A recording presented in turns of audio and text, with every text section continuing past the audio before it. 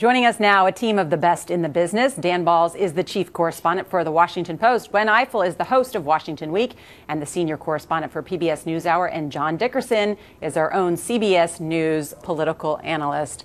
Thank you all so much for being here. John, wow, the race for the Republican nomination is on. We have breaking news this morning, and we've got a different landscape. That's right. You know, the Republican race has been on a bit of a slow roll for now. And then in the last 24 hours, bang, we have one candidate jumping in, Governor Perry. One drops out, Tim Pawlenty. And we now have a front runner in Iowa, Michelle Bachmann.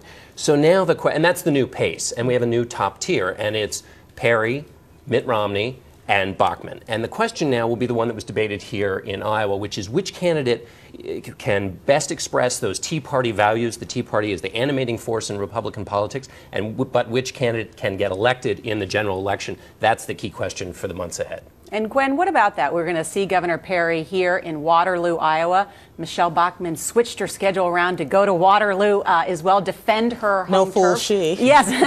What does it say about the Republican Party now, the fact that Tim Pawlenty couldn't ignite any excitement? You know, in past campaigns, we've always seen the Republicans eventually flock around the presumed leader. That's why we've been paying so much attention to Mitt Romney, who completely dropped off the face of the earth in the discussion yesterday. But one of the things that we're seeing this time is the debate is between, at least for now, until Mitt Romney finds a way to elbow his way back in, between Governor Perry.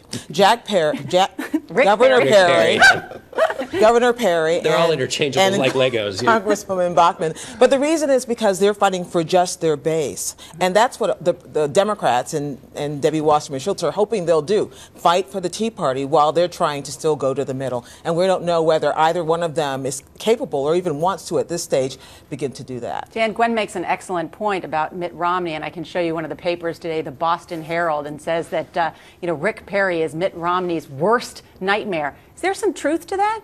There is some truth to that. I mean, Governor Perry comes from a very big and important state. He's been the governor of that state for a decade, longer than anybody in the history of Texas. He has a record he can talk about on job creation. The question about Rick Perry that is unanswerable at this point is what kind of a candidate he'll be on the national stage. He's been a very effective candidate in Texas, but we don't know when somebody steps out of that comfort zone that he's so familiar with and onto something that is totally different, how he's going to perform. Well, we're going to see how he's going to perform, right, John? Because we've got 3 debates in September for the Republican candidates. That's right. He got 3 debates, and the expectations are very high. We've never really had a Superman candidate swoop in and take over the field. History is really littered with candidates who came in and weren't what was expected. So he'll have to perform in those 3 debates. He'll have to just perform in the small rooms of Iowa and New Hampshire, much different stage than in Texas. And he's going to have lots of investigative reporters going down to Texas. He'll have to be fighting off those stories about his terms in office while he's trying to actually mount a campaign. That's a tough juggling act. Here's the huge advantage for Governor Perry. I was talking to a lot of voters yesterday at the Iowa straw poll, and of course they are your most committed, most engaged.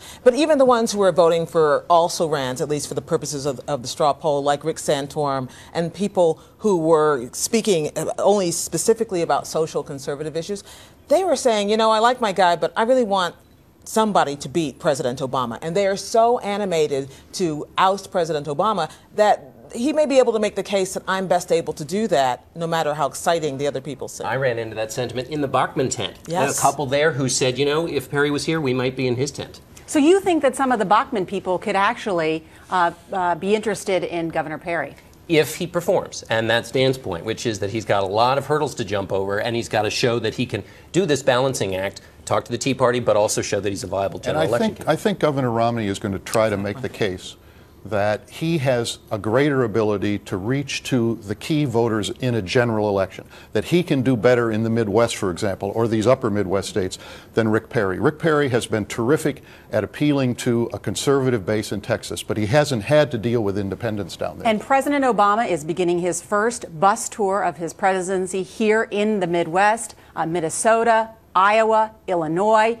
He will be here in Iowa at the same time as Governor Rick Perry. We're going to have sort of a debate of sorts on Monday, different visions on the economy by President Obama and Governor Rick Perry. Because no matter what you think about the straw poll and whether it was predictive, and whether, no matter what you think about the caucuses and whether they're predictive, it should be pointed out that the last person to actually get elected president to win a straw poll was George W. Bush. So it's not necessarily predicting the next president, but it means that Iowa is going to be a battleground state. President Obama won it in 2008, but it's up for grabs this time. And Dan, time. how vulnerable is President Obama on the economy and other issues? Well, if you just go by the numbers, Norah, he's very vulnerable. I mean, 9.1% unemployment, growth at under 2%.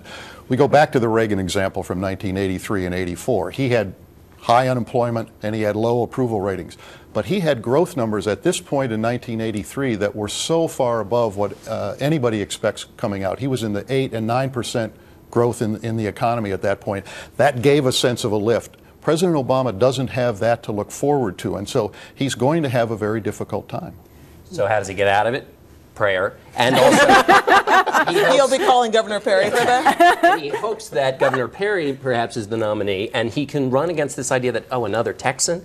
And also the president will then be able to run against another candidate, spend all those millions he's raising against one person rather than having to defend his record all the time. He hopes, of course, to change that conversation. But Norah, he has to switch up because so far all the Democratic campaign fire has been dedicated to Governor Romney. They've been thinking that eventually the Republicans will come home and this will be our real opponent. Now, Governor Perry throws a complete, spanner into the works. Yeah, absolutely. All right, thanks to a fabulous roundtable. Great to have all of you. Dan Balz, Gwen Ifill, John Dickerson, thanks so much.